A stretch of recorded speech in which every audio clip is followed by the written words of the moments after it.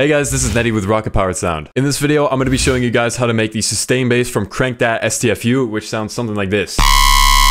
Crankdat put this one out not too long ago, and it goes absolutely crazy in my opinion, so I'm pretty excited to get into this. This preset is going to be free to download for you guys in the description, so be sure to check that out. And if you guys want to get more presets like this, then also be sure to check out the Tear Out Toolkit or the Riot for Serum presets from Rocket Powered Sound. They've got lots of presets like just like this one. But anyway, let's get right into this. Alright, so here we are in Serum. Let's get to making this STFU sustain bass. So we've got the init preset. So the first thing we're gonna do is go get a sine wave. So we're gonna go click on the wavetable thingy, go to analog and basic shapes, and we've got the sine wave already loaded up, so we don't gotta touch that. We're gonna go to the random knob. We're gonna turn that all the way down, and that's gonna mean that it starts at the same exact place every time on like this, you know, rotation instead of kind of like choosing a random spot, which is what we want. Then we're gonna turn on oscillator B and turn the level all the way down like that. Then we're going to go to the wavetable again, and we're going to go to digital, and we're going to go to harmonic series, and we're going to get a wavetable that looks like this.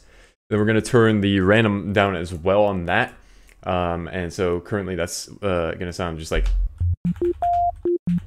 that. It's just a sine wave right now. But here's where the magic happens. So a harmonic series wavetable looks like this. It does some like funky stuff, like, you know, like when turn it up, basically just adds like repeats of like sine waves, so it's just like I don't know, it's cool stuff. So what we're gonna do is we're gonna FM the oscillator A from oscillator B, so FM from B, and we're gonna put that to maybe like here-ish, like 30-something%.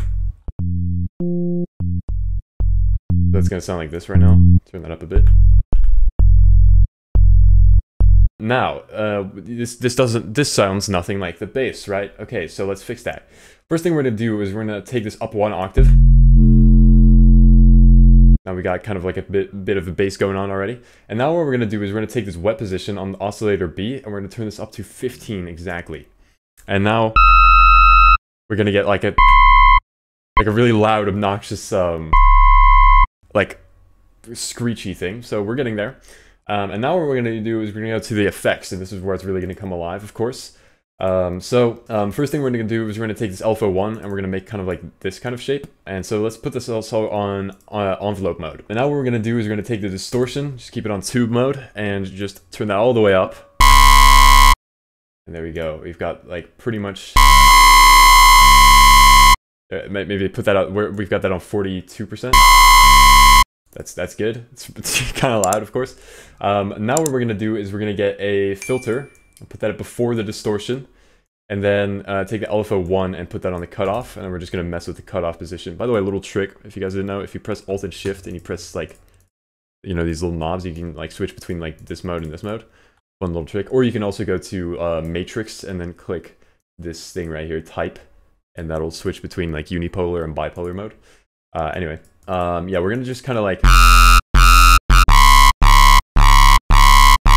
put that like something like that. There you go, and then we're gonna just compress it.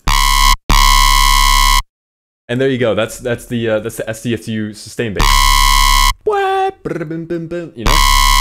So yeah, I hope you guys found this educational. Be sure to check out the download link with the link in the description. It's completely free. And yeah, I hope to see you guys in another video. Bye bye.